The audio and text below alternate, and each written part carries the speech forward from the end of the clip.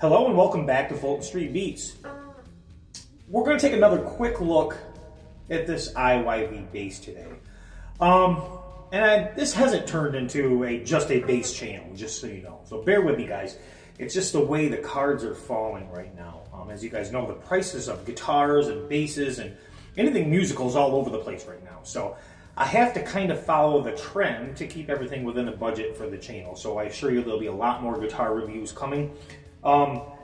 We do have another bass that's coming, and I'm not going to give out what it is, but it should be pretty cool, very inexpensive, and if you know this channel, we like to deal on the inexpensive side with budget guitars, budget basses, and what have you, budget equipment in general. And I like to present you guys things that work on a budget, or at least that is acceptable without breaking the bank, because times are tough. So this is the IYV bass. And I had a viewer comment that they just didn't notify Amazon about the color change on these. Well, this came in a natural box, so obviously that wasn't the case for this bass guitar. I haven't seen another one of this particular style in this color yet, but it's pretty cool. I'm glad I got something that's, well, it's not readily available, so that's pretty cool. Any complaints on the bass? I've been looking, I've been trying to find one. Of course, I could complain that it doesn't have full-size pots, but realistically, that would just be a psychosomatic complaint because they function well and they sound good. The bass does everything it's supposed to, and the action is incredible. The fretwork is incredible, the fretboard's incredible. So I'm digging it. I'm really trying to find a flaw. Finish-wise, I can't find anything. It's simply amazing. The only gripe that I had when the bass came is that it had compounds slung in some of the holes in the back and things, but I got that out. That's not a big issue. It does have a high mass bridge. The pickup sounds amazing. The tone controls work amazing. And yes, it is 2 tones and 2 volumes, but they have made the volumes so they blend and split each side of the pickup to blend the tones in together. So it gives you the illusion that you have more tones than what you do, and I guess realistically you do have more tones than what you normally would because of the way it splits it, because it does change the tone characteristics, although it really is a volume. So I hope that makes sense. If you haven't seen that video where I explain how these work, go back and watch that.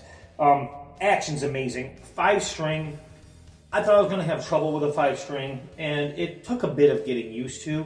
However, once you're used to it, it's pretty easy. It's easy to work the fretboard. I thought it might have been, harder to reach on, but it's really not. It's a comfortable neck. It's a fast neck. Stays in tune well. I have tuned it a couple times, and that's because the strings were new. Probably going to be going to some flat wounds on this also, just because I really like the way they play. And my first experience with flat wounds was on my Rick build that I did when I put them on that, and man, I really got addicted to them. They just have a really nice tone, and they're controllable. They don't over-ring, they're just perfect, they're great for muting. And for the type of playing that I like to do on a bass, I get that nice rap with a rank. It's just a quick tap. Like that tapping sound, you can get that depending on where you have your tone control set. But it's really cool.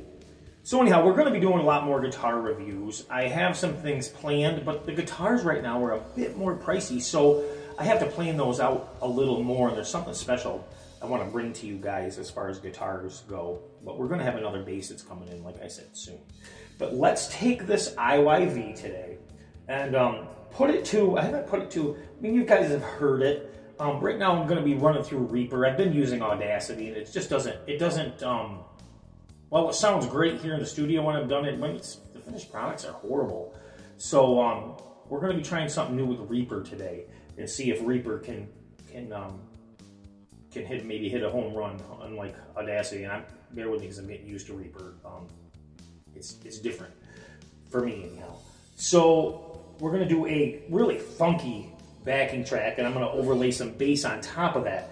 And the object of this video is not to overbear you with the bass, but to blend it in nicely so it sounds like it's part of the dynamic of this backing track.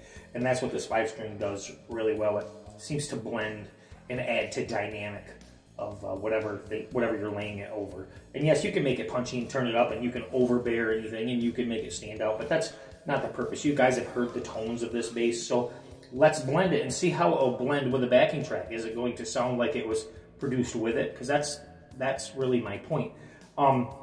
Not going to be doing anything special. We're going to be running through the Vox practice amp today, but we're going to run it directly into my audio interface. And just a standard bass tone, no effects today. So I hope that makes sense. So without any further ado, let's do that. And if you haven't already, please hit that like button, share, and subscribe. Really helps out my algorithms, and the numbers are going up. Everything's really cool. I'm really enjoying this, guys. I'm really enjoying you.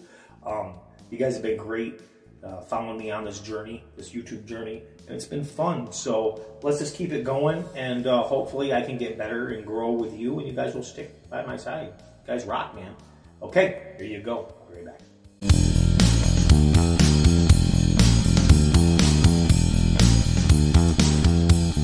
Okay, so here we are in my little corner of the world over here, and this backing track's pretty funky. I've listened to it a couple times. I'm going to try to play to it. It's quite fast. I'm kind of going to try to make this up as I go. As you know, we do things very raw and uncut here. So let's just see what we can do with it and see if this has, if we can blend this. And that's the whole key. I want to see if, I think that this, I need to oil my stool. I think that this bass is really good for playing funk, and it's got a nice blending quality to it. So let's hit arm and go for it and see what we got. All right.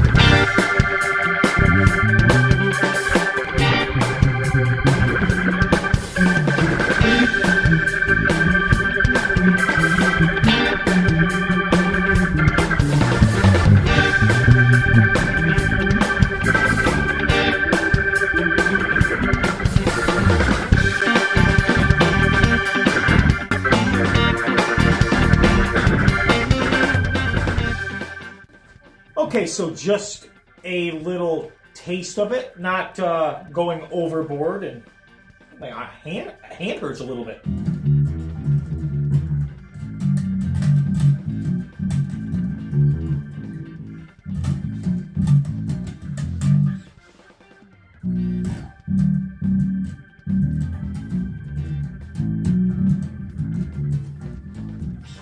It is a cool bass, and I hope that filled in nice.